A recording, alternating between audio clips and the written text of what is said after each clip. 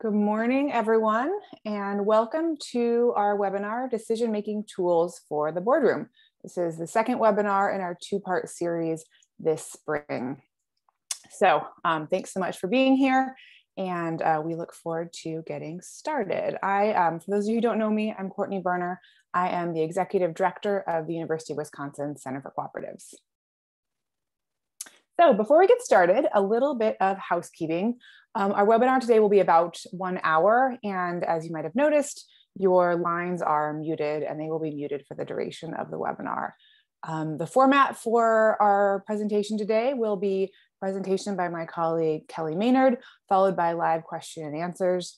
And you can submit your questions in the Q&A box. So we have both a chat and a Q&A box. You're welcome to chat with fellow attendees during the session, but if you have a question for our presenter, please put that in the Q&A box.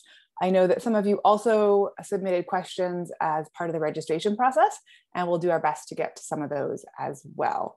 This webinar is being recorded and will be posted on the UWCC website within a couple days of this presentation. Right. So a little bit about the UW Center for Cooperatives.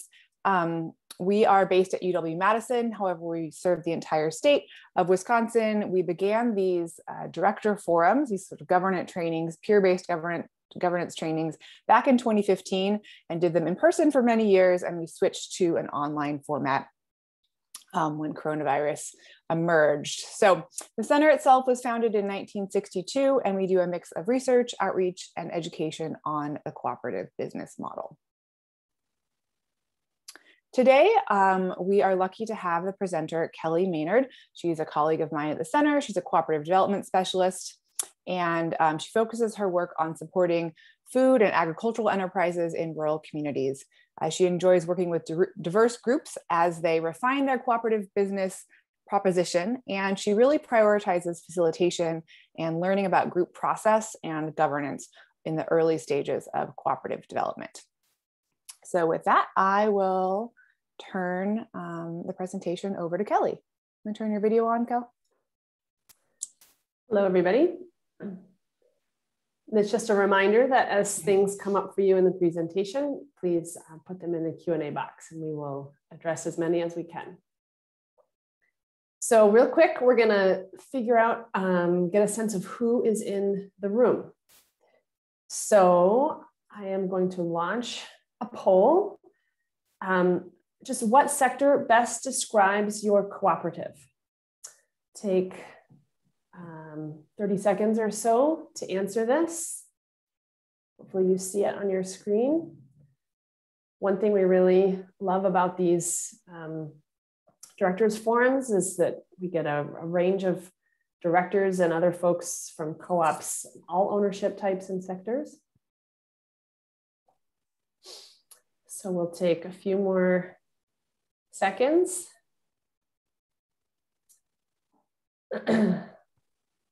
All right, I'm going to end this first poll.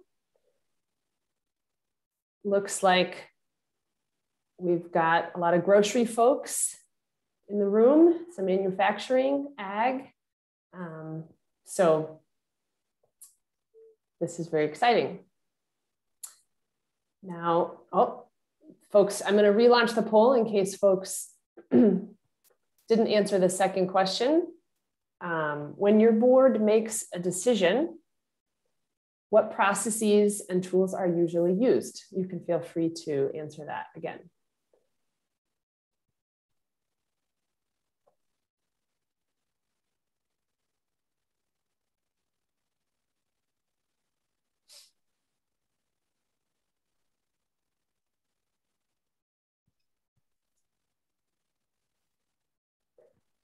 All right, a few more seconds. So I'll show again a lot of open discussion in voting, some folks using consensus processes, some other. So thank you for sharing. We're gonna talk about all of those things and others in the webinar today. Let's see. Can you go to the next slide, Courtney? All right, so these are all words, right, that we're likely familiar with. These are the words most commonly used, the tools most commonly used when our boards make decisions. Today, I'm going to offer some additional tools and talk about different situations that illustrate when and how you might best use them. So again, these words describe the kind of tools or rules and processes that we most often apply. Next slide. These are some sentiments or complaints that we really commonly hear, and you maybe have said or felt yourself while making a decision with a group or sitting around the board table. And these really get at the way that we feel about how the processes and tools are used. And these are the feelings that can get in the way, right, of the board making its best decisions or making the best use of all the knowledge and experience of the directors around the table. And these feelings accumulated over time can lead to a really counterproductive board culture. So our goal today is to add some tools in that get us away from having some of these feelings. And I would urge you to notice that a lot of these are not about the decision itself, right? They're really all about the interpersonal dynamics and how we are all made to feel when working as a collective, making a decision. One thing that I do want to point out before we move forward with some of the tools is that all of these tools that we'll discuss today assume that the directors have the information that they need in order to make a decision.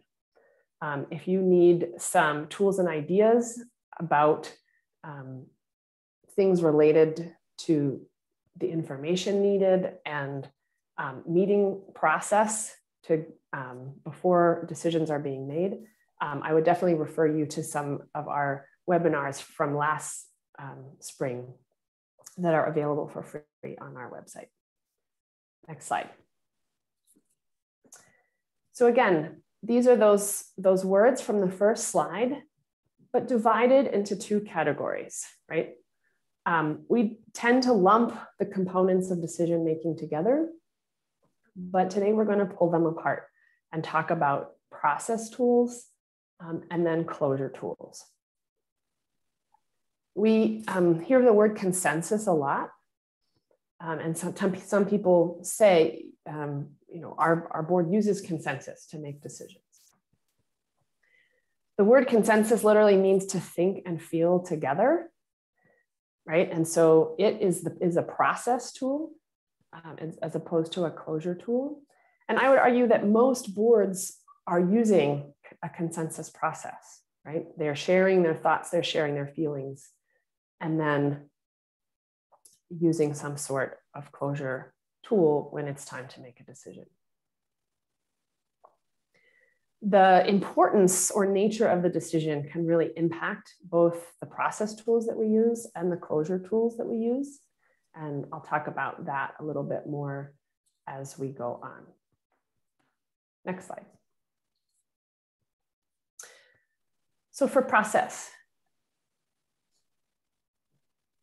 the first thing I'd like to talk about is very simple. It's just reflect and then share. And the idea is that instead of posing a question or asking for feedback on a proposal and immediately launching into an open kind of discussion, that we take a moment of silence and let people collect their thoughts, either in writing or just in their heads, before anyone speaks. We really all benefit from having a moment to pause and reflect and maybe write before responding to a question. And there are those of us, myself included, who really need it in order to make our best contributions. Adding that short time for reflection helps put people on an even playing field and can lead to some more equal participation in a group, especially if you have some of those dynamics where there's people who always speak and then people who don't as much. Think, pair, share is a similar idea. It can be appropriate for a really complicated question or discussion. And the idea here is that instead of moving directly from reflection to sharing with the full group, that the participants maybe pair off and share some initial thoughts with one other person before reporting back to the full group. Now, of course, something like this is pretty hard right now when we're all meeting virtually, but once we're meeting in person again, I do encourage you to try think, pair, share. Now, a lot of folks will say, oh my gosh, our board meetings are already so full. How do we create time for this? This moment of reflection can really be 30 seconds to a minute. It does not need to be a long period of time. And it would be part of the overall time allotted to the discussion for an agenda item.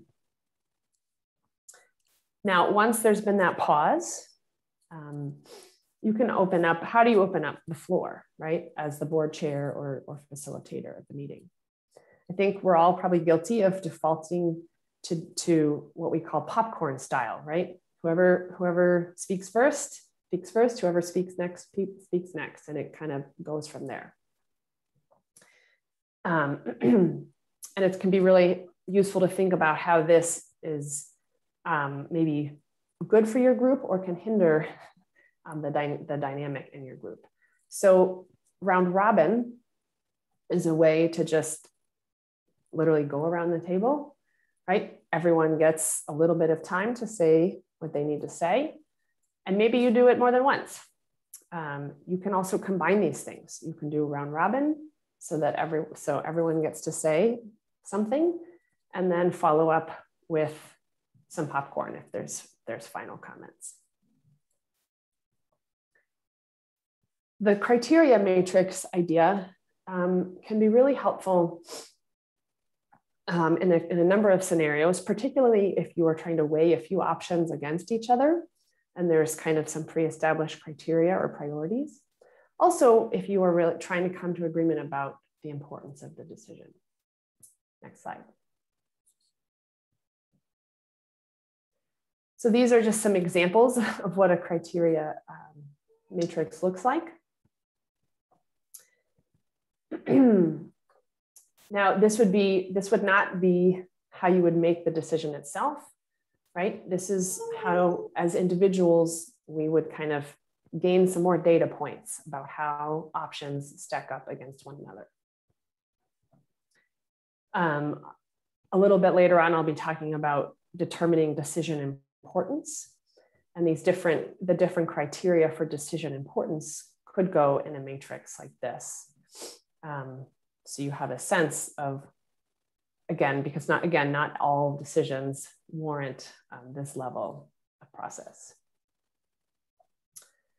So next slide.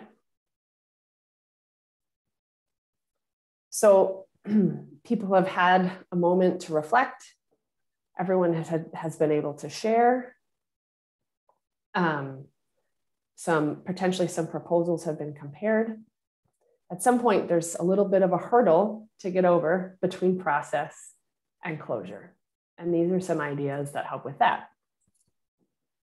I would not recommend springing these on your group in the middle of an actual decision, right? But maybe you have a conversation about which of these rules might be most best fit for your group, kind of allowable in your group. And they could even be written down in board policy.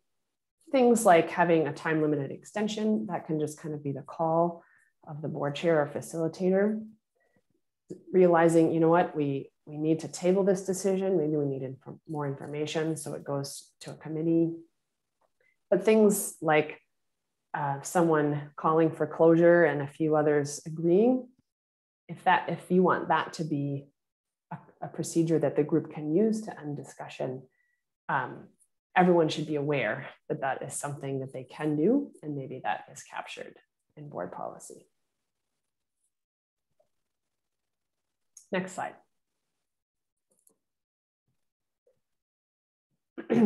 So our closure tools. Once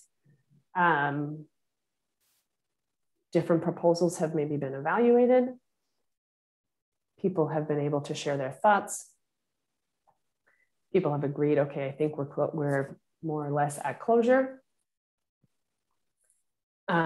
These are the ways you can work through that. Some ways you can work through that. And again, the importance of the decision really may influence which of these that you use. The first thing might seem hardly like a tool at all, but I would argue that it is really important, and that is just to make sure that the full proposal or decision statement is written down and visible to everyone. If you are working through a complicated proposal, or multiple proposals have been discussed over the course of the conversation, it can be easy to be confused, right? You often, it's very common at a point of a vote for someone to say, wait, which budget number are we talking about? Which provision are we talking about, right? So writing it down, making it visible. And this is easy to do in person or virtually.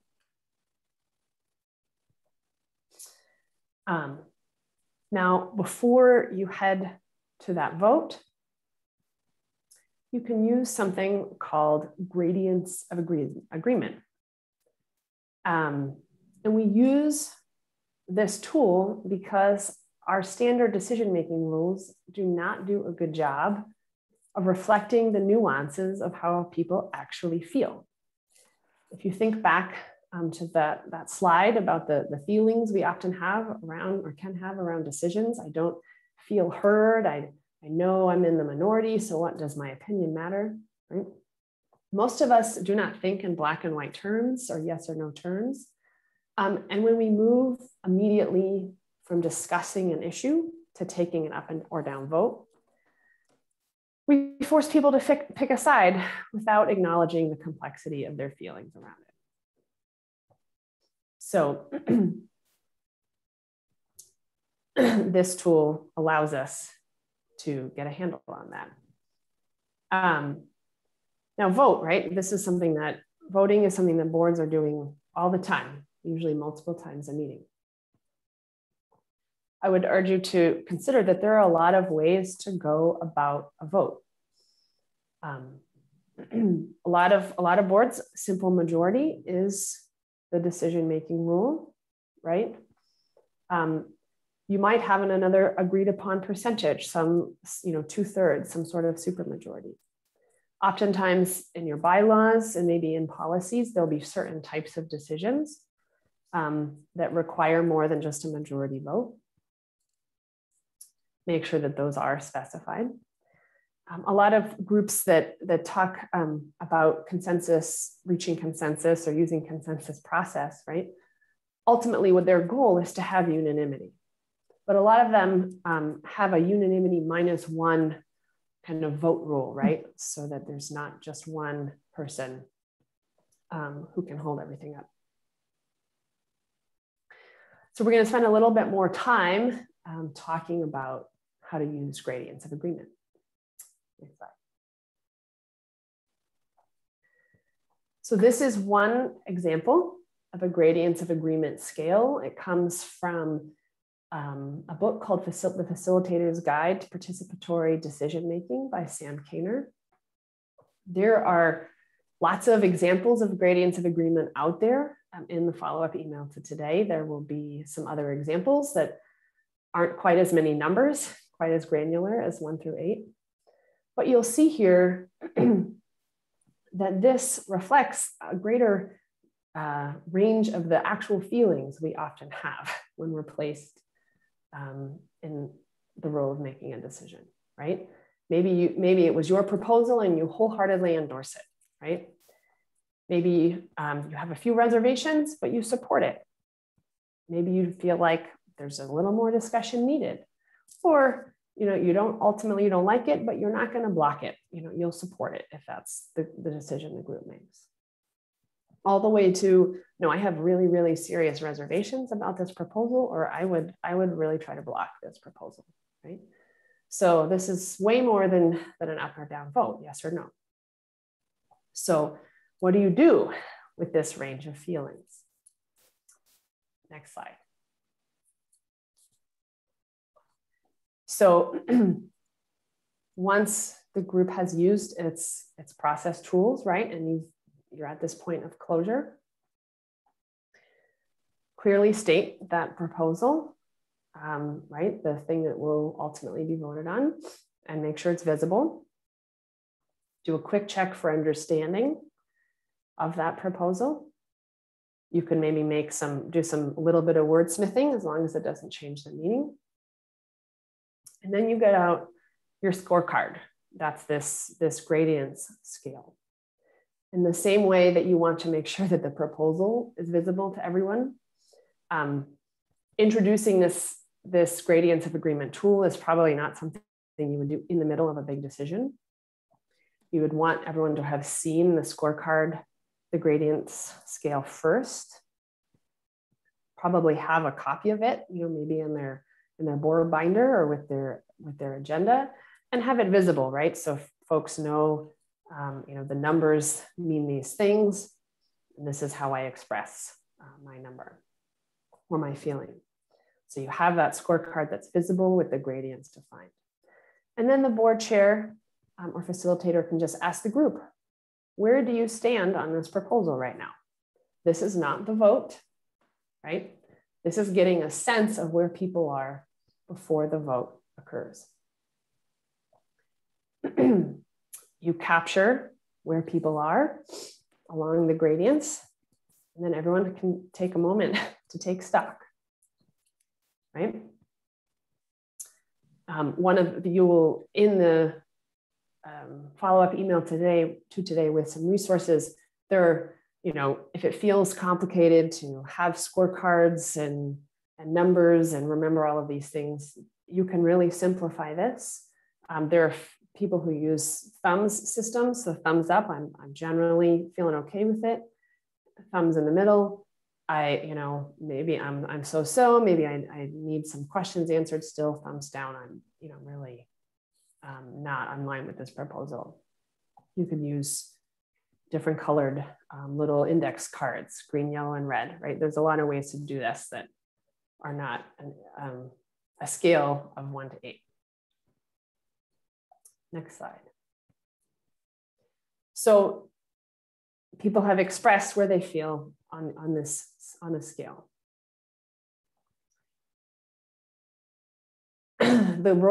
Certainly the role of the board chair or the facilitator is to have a sense of, well, what level of support are you looking for or do you need, right?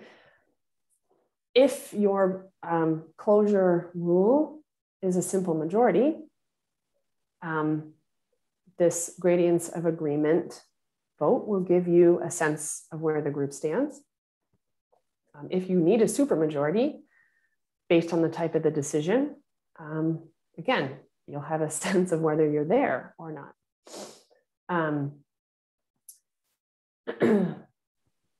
The importance of the decision, the duration of the impact of the decision, the cost of the decision, right? All of these can impact how much support you really feel like you want or need when it comes down to the vote. Next slide. So here's an example, right? Where after using the gradients of agreement, it's clear this group is ready to go to a vote and the proposal is going to pass. Maybe that abstention, the abstention could go one way or the other, right? But this group is in a good place in terms of being able to reach closure. Next slide. Ambiguous support, right? you've got a spread of people, you know. In this case, if simple majority is your decision-making rule, you have it, right? This board of 7, you've got 4 who are in some amount of support, and you've got 3 who are, you know, not feeling it as much, right? Maybe. And so as the board chair, as the facilitator, this is where you have some flexibility to decide what to do next, right? For the folks who said, you know, maybe I'm a 5 or a 6, you could ask from them, you know, do you need something in particular to feel better about this proposal? Is there something that might move you towards the left, towards 3 or 4, right? And there could be a set time window for reflection and sharing around that very specific question. Next slide. Again, this is not a majority support, right, with a few outliers. This is also not an uncommon scenario. Again, in a board where majority rules, even if you needed a supermajority, right, this proposal will pass, but you may really want to hear from the directors who said they're feeling like they don't like it, but they'll support it, or they have serious disagreement. You might really, really want to hear from them. What might move them to the left? Do they absolutely have to agree on the proposal? Maybe not, right? But this gives them a chance to share one more time. Next slide. So what are some options to try? I would argue that the assessing the decision importance, right? What is the potential impact? What is the potential cost? What is the level of buy-in you really need for something to be implemented effectively? That could be done as a group exercise first. That could be something that is done through using the criteria matrix, right? And people first reach agreement about how much agreement they need on the ultimate proposal. That can feel like maybe a lot of process. I would not suggest that that is something that has to be used every time. But on a really big decision, or a decision that feels particularly contentious, or where you are aware there may be some strong opinions, making sure people are on the same page about how important and the nature of the importance can be a really important first step. Again, there's this clear statement of a proposal. And you give a group a moment to reflect quietly. You can do one round robin and then follow up with popcorn. And that whole thing still took about 20 minutes. A lot of times in our board agendas, that's about as much time as we allot to decisions anyways. And this just helped break it up and change the dynamics in the room or over the Zoom. With practice, using the gradients of agreement can just take a minute or two. It does not need to be something that takes a really long amount of time. And then based on the results of the gradients of agreement, maybe you move to a vote.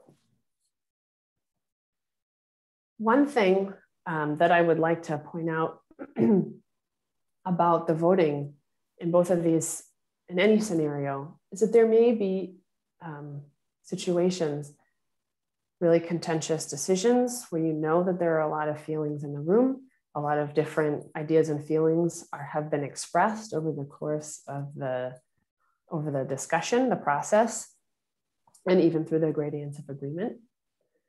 it is completely okay, and sometimes a very good idea, to do a blind vote at the end. The numbers will still be recorded, but people feel sometimes more able to vote the way that they need to vote without ending up being attacked later on.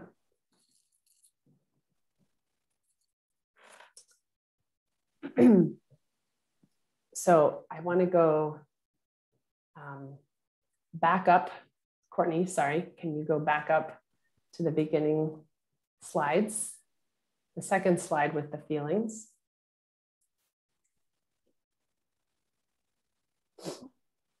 Oh, no. Slide number 8. Slide number 8. Apologize. It didn't show me the slide numbers on here, sorry. It's okay. Keep going. Keep going. The one that shows the feelings about how we feel in the boardroom. Ah, there, that one. Great. So these feelings, right, that we all have when we're working in groups, trying to make a decision. These few loud people dominating the discussion. This is a scenario, right, where the quiet reflection can be really helpful, and utilizing round robin in our process. Hopefully, this feeling of not being heard can be addressed through some of those tools, and also through using something like the gradients of agreement, where the full extent of your feelings about the proposal can be shared. This knowing, you're in the minority, so does your opinion even matter, right? That's really where the gradients of agreement comes into play. It allows everyone to see, maybe gives you a little extra time to voice some very particular concerns. And ultimately, and have those recorded. And, it helps validate that you're not just trying to be a stick in the mud or a difficult person holding up a decision.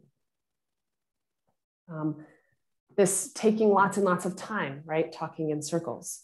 This is where I would recommend that all of these tools be used with time limits, right? Not in an open-ended fashion. And that you experiment with using different combinations of them, right?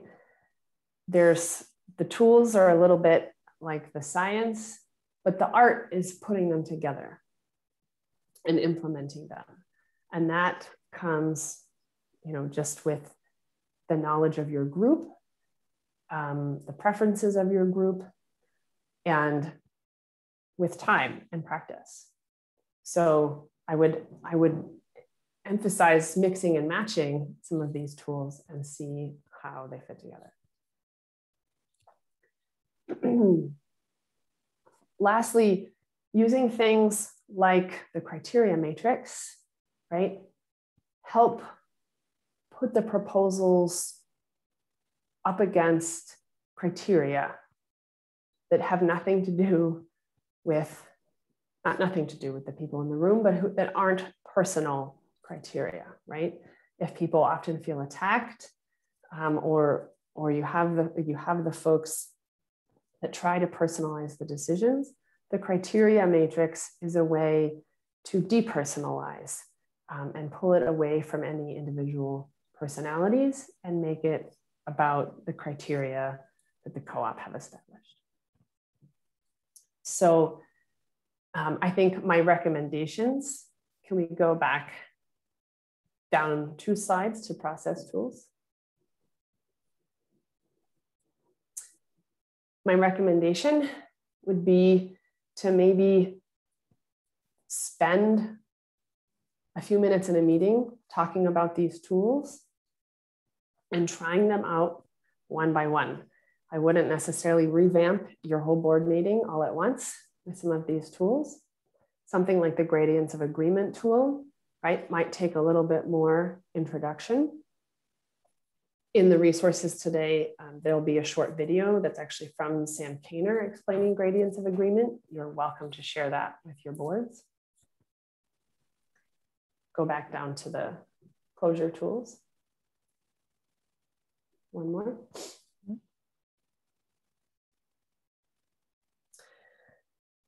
And I would have real clarity with your board about which particular closure tools are relevant for which decisions. If you're really moving, if you really want to have more than a simple majority on most decisions, that should be spelled out somewhere so that people are aware that and trying to use the processes that will get you there. And with that, I will open it up to questions. Hi, everyone. So if you have questions, just put them in the Q&A section. I'm going to stop sharing my screen for now so that Kelly and I are not itty bitty boxes on your screen. So while I wait for folks to enter some questions in the Q&A, why don't I pitch one that came in through registration? So talked a little bit about some of the different tools we can use in meetings and for decision making. How often should tools be reevaluated, or how might someone bring up that conversation with their board about implementing potentially some new tools? Yeah, I think if you're part of an established co-op that has a way of doing things, it can feel hard to try to introduce something new. It could be as simple as, hey, I sat in on a webinar and they shared some ideas. Here's the link to the slides. If you could share that with a board chair. I think trying one tool at a time and just seeing the impact can feel less threatening. If there's a board that has kind of established way of doing things. That's a kind of a starting point. I would say, try one small change and have everyone see, how did that work? You can always do a quick check-in at the end of a board meeting when something new was tried. Did we like that? Was that worth it? Would we adjust it in some way?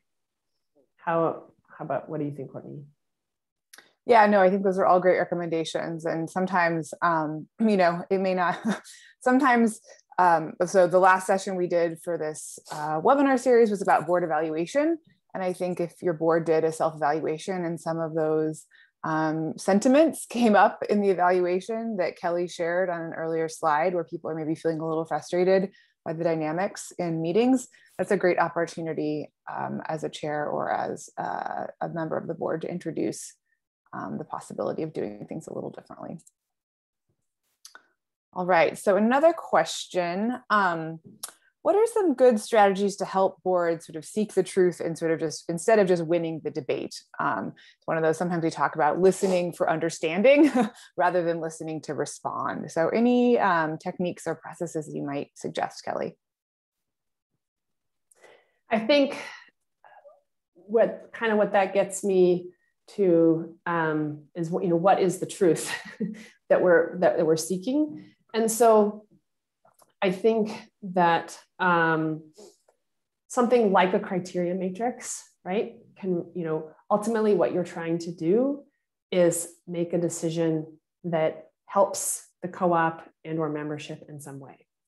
And what are the criteria that allow you to know that is happening, right?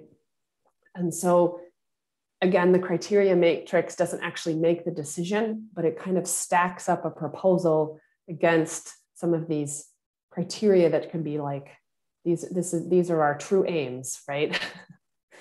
And having that in front of people helps kind of clarify without anyone speaking, how a proposal stacks up. I do think that something like the gradients of agreement helps people. It personalizes it, right? But it helps get at the root of. It can really help get at the root of what about a proposal has some people not saying yes, right? And it doesn't have to be an argument, an interpersonal argument. It can give them the space to have the full feelings that they have, and then a facilitator can open the floor to address kind of the root of those feelings. Anything to add there? No, I think the only thing I would mention is that oftentimes there are underlying feelings, whether it's fear or something else that is driving someone to take a position, and sometimes taking a moment to try to unearth what the underlying emotion might be that's driving that position can be helpful. And that's where I think the gradients of agreement tool can be really useful, is that you can understand, maybe there's one little piece of a proposal that someone, can't get behind, and you never would have guessed why or what that is. And so just by giving people a different set of language and some different words to talk about where they fall on a proposal, everyone comes to a decision with sort of a different truth. So that I think is part of the dynamic as well. So I would encourage folks to write their questions in the Q&A if you still have some. I have another one here. So just asking for some clarification around the use of executive sessions,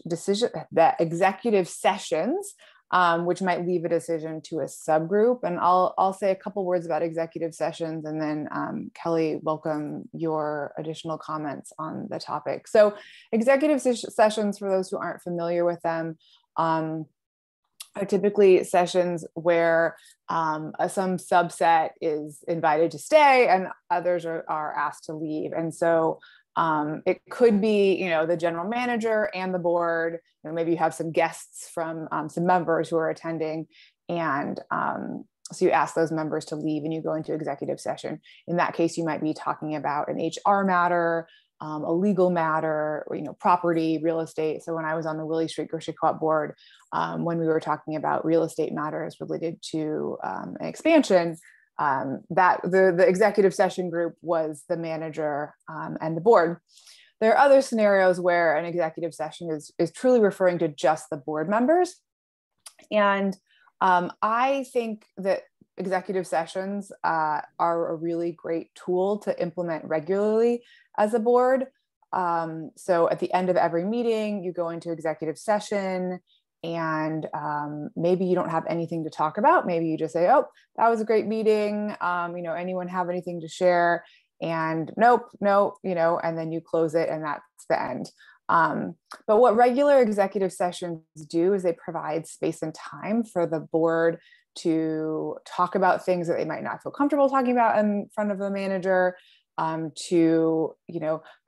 be some little frustration that, if not actually discussed by the group, sort of festers and creates some conflict that could be easily avoided by having a conversation as a group. So executive sessions are not intended to be like the place where you air all your grievances, but they are. And so by having them regularly, they don't send up a red flag when the board decides to have one. So I've worked with boards that never have executive sessions. Suddenly they have an issue, maybe with the manager or with something else, where the board just wants to meet itself. It's never done that before. And so the fact that it is asking for an executive session causes the manager to really be concerned, like, oh gosh, what's going on? So the nice thing about doing them regularly is that it's normalized. And a key piece for executive sessions then is, if you are having them, typically decisions are not made in executive session. And you might be making a decision related to real estate or legal matters. But if it's the board, of course, the board can decide things if it wants to in executive session. But often what I encourage groups to do, boards to do, is to have a sort of a closed loop back to the general manager or the CEO, where that board chair afterwards loops back to the CEO and GM and just sort of gives them a sense of what was discussed in the executive session, just so that there isn't cause for concern or worry that you're trying to avoid that for the GM. So I think they're a great tool. I think they're really useful. They can be a nice place too for the board to reflect on what went well in the meeting, what could have been better, although you can do that in the regular agenda as well. So Kelly, anything to add on executive sessions? Not specifically, but one thing related. So a year ago, when we first started doing these webinars virtually, Courtney presented on tools for an effective board. And a portion of that web recording is available for free on our website. And a portion of that is about agenda setting. And so I think that always listing an executive session at the end of the agenda, again, whether you utilize it or not, or for a few minutes or for something more substantive, is really a great idea, right? To just have it always there, have that consistency. Another thing that is addressed in that webinar that is certainly related to today is that to think about if you're the director, the board chair or facilitator, someone who's putting together the agenda, to think through. Most of the time in our agendas, we just list topics, and maybe we have time allocated to those topics. In that webinar on our website, we refer to a certain type of agenda that includes space for the process. And so this forces you to think for a few minutes ahead of time. This particular agenda item, I want to make sure we give some time for quiet reflection. Or this is going to be a big complicated decision, or we have 2 or 3 proposals to compare. We're going to do a criteria matrix.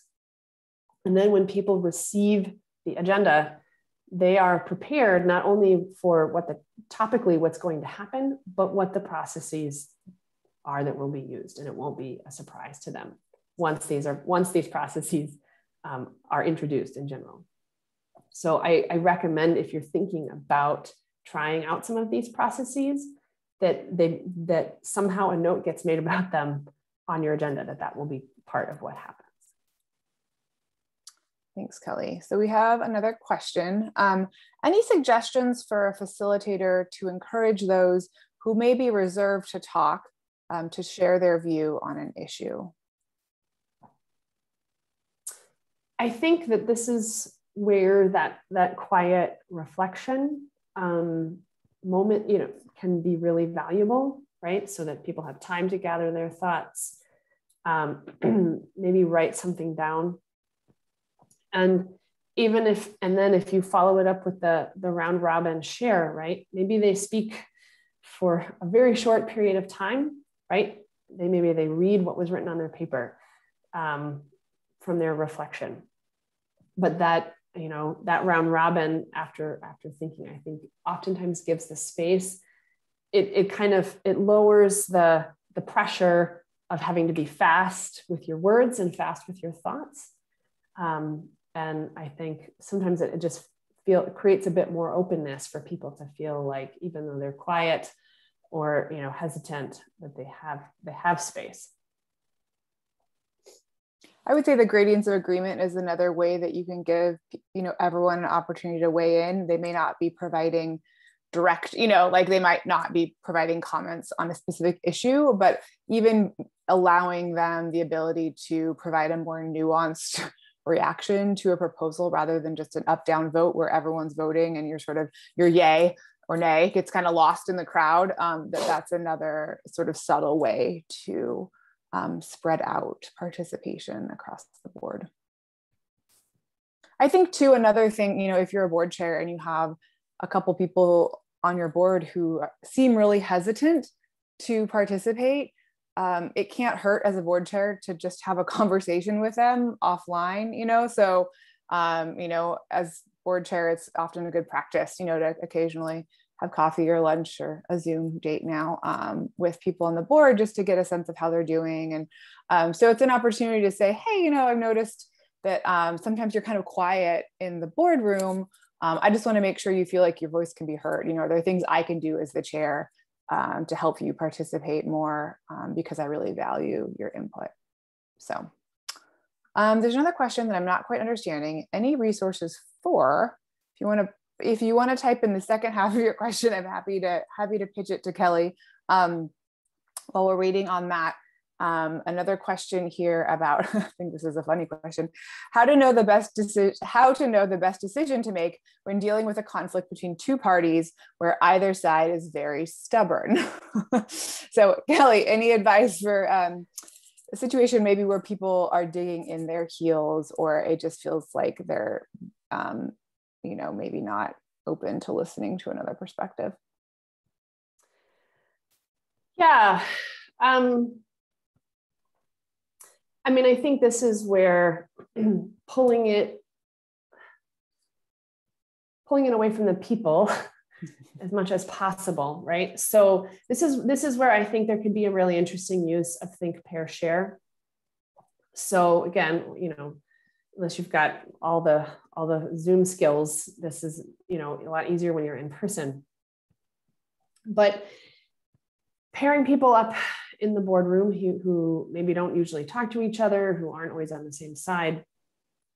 And in that moment of pairing, just the two of them talking, there's not a vote happening. They're not speaking to the whole group, right? It can be just an opportunity for, okay, let me just hear you and I'll say my piece, and then we'll get to the bigger group, right? So it takes the two sides away from the big group. So that can be a reason to use the think, pair, share. I think any way that you can use to put the context or impact of the decision in the context of the co-op, as opposed to the people who feel one way or the other about the decision. So this goes back to using maybe something like a criteria matrix, so which of these ideas it's going to take, how much time are these ideas going to take? How much are they going to cost in relation to each other? How much do they align with our priorities for the year? How much do they align with our mission statement, right? And so those things kind of, they help depersonalize. And those are things you could get people to rank those things anonymously too, right? I think the blind voting and getting people to kind of share things anonymously is maybe an underutilized, maybe takes a little bit more time and effort, but I really think it can help break up that dynamic where you just have loud voices, from different sides, kind of facing off with each other. I think too, not to go back to gradients of agreement like every time there's a question, but it is a really powerful tool. I think too, sometimes we think people are stubborn because we've created a black and white environment where they either have to 100%, vote yes for something or vote no for something. And that gradients of agreement, and when used skillfully and, having follow-up questions that sort of, what could help you? I see that you have some concerns about this proposal, as opposed to trying to convince the person who is not supportive of the proposal to see it your way, really trying to understand what they might need in order to get on board with the proposal. And so sometimes things that can appear to be stubbornness, part of the problem is the dynamic that we've set up of, you're either for it or against it. And when we change that paradigm so that we're trying to understand maybe what specific pieces of a proposal might make someone uncomfortable, that also eliminates that like for, against, you're stubborn, why can't you, in a way that can be really helpful. All right, another question. So how does a facilitator, sort of the flip side of one of the previous questions, how does a facilitator deal with members who speak too much? Sometimes they provide really pertinent information and reflections, but sometimes those members are not helpful. I mean, this is where round robin, a lot of use of round robin can be really helpful. With a lot, really, allotted time periods for sharing the discussion or other process on a topic. Again, I think that some people are verbal thinkers, right? So maybe their thoughts come to them quickly, but they're like processing out loud, and part of the airtime that they're taking up is their external processing. No judgment, right? We all think differently, right? Some of our thinking is quiet, some of it's out loud. And so I think that, something like a quiet moment of reflection, I think can force people to do that quietly and to organize their thoughts before, and maybe condense them before sharing out loud. But that round robin, it only gives them a certain amount of time, right? So it's like they have to get their thoughts organized, and then everyone goes around. And it's not to say you couldn't come around again, right? But it's about kind of keeping the conversation moving around the circle, around the table, or around the Zoom squares, without that voice dominating. I think another, Kelly referred to a previous webinar where we talked about meeting agendas and outcomes on meeting agendas. I think sometimes it can feel, if you're the chair or the facilitator, like you're being rude by, cutting someone off. What I've discovered is that often there are others in the room that appreciate when the chair or the facilitator really takes that role seriously. And your role as a facilitator is to make sure all voices are heard. You're facilitating the decision-making process. And so two things. One, I encourage you as a chair facilitator to potentially step in and say, that's great. Like, this is helpful for us processing. The outcome of this agenda item is really this, so like, let's make sure we're focusing our conversation on achieving that outcome. So the agenda then can potentially become a tool as well for the facilitator to, refocus the conversation if there's someone who seems to pull it away.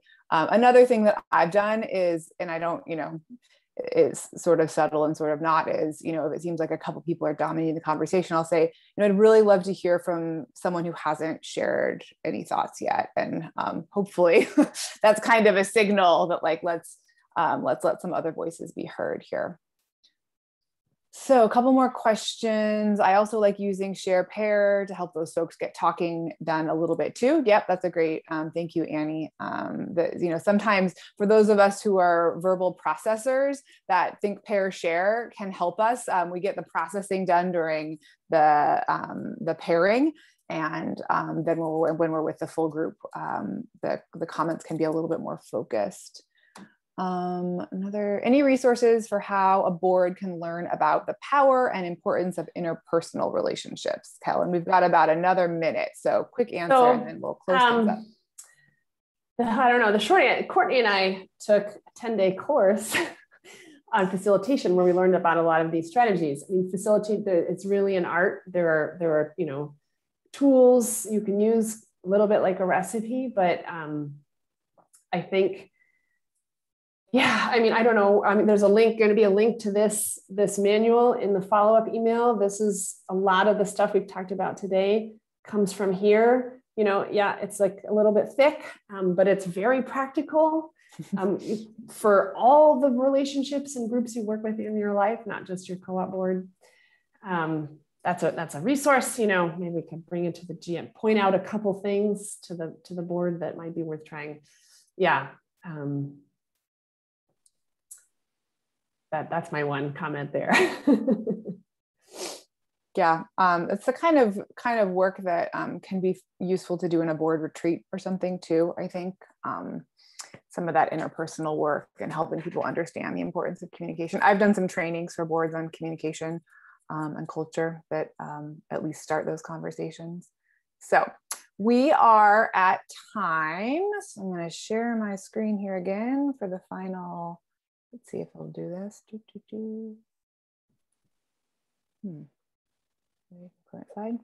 Great. So thank you so much, Kelly. Thank you so much, everyone who joined us, for your questions and for participating. Just quickly, this is our co-op development team here at the center. So if you have questions about cooperative governance, about how to start a new co-op, anything related to co-ops, please don't hesitate to reach out to one of us. And then lastly, just thank you again. It's a pleasure to be here with you today, and we look forward, hopefully, to being in person with you again soon. So wishing you all a wonderful rest of your day. Take good care.